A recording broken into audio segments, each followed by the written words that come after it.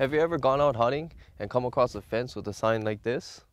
I don't know about you, but I just don't understand what a fence with no access has to do with conservation. Turns out this fence was probably built to keep sheep and goats out to protect rare native plant species. And while this fence was probably built 4 years or more ago, goats still inhabit this fenced area by the hundreds. Beats me why you'd fence in goats for years with your protected plants. You'd figure this is probably creating an even worse situation. But never mind that, having a sign that says conservation area on it probably makes it look a whole lot better. Now, if you didn't get the sarcasm, of course fencing in goats with your plants is probably a thoughtless idea. Maybe someone out there can let us know what is really going on here. But my main point is conservation is not fences and eradication of animals. The word conservation actually has a long history and wasn't created overnight. Back in the day, in the 1900s, there were huge debates as Americans spread out west over land management and the ideals of conservation versus preservation. You can take a look at the description below for a link to a video that explains the difference between conservation and preservation.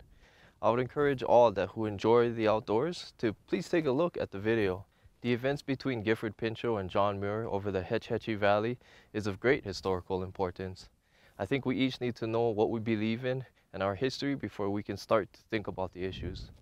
Basically, conservation is a wise use of natural resources in a sustainable way, and preservation is the protection of natural resources in its original state, probably never to be used.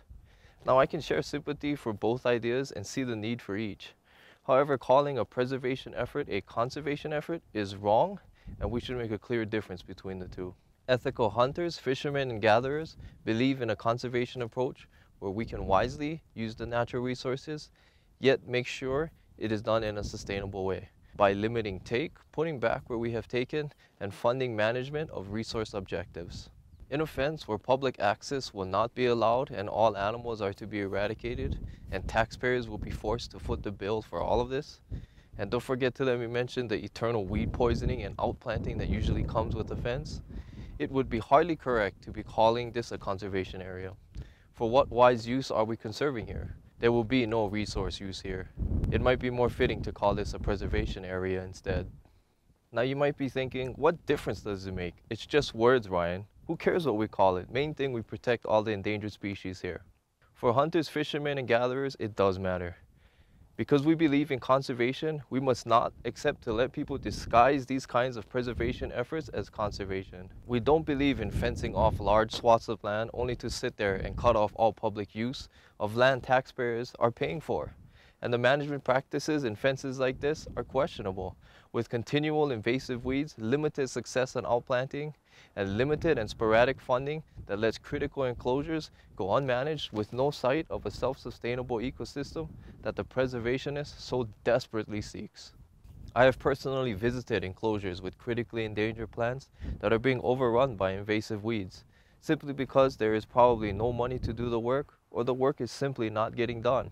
Yet somehow they built the fence. Simply building fences with no thought of the overall management and impact of it is nearsighted and is not conservation.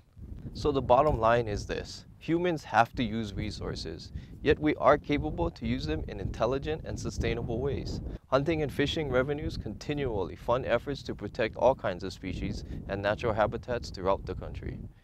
And here in Hawaii, conservation through hunting and fishing too can be used to fund efforts for both non-native game and native species. We just need a department that is willing to step up to their duty to manage our resources for everyone. But you know, it is pretty hard to use the conservation model to raise funding when we kill off all of our hunting and fishing opportunities through the preservation approach and poor resource management. So there you have it. Know the difference between conservation and preservation and how it affects us here in Hawaii. Hunting and fishing is conservation, and don't let the preservationists tell us otherwise. Thanks for watching, guys, and hope your holidays are going well. Aloha.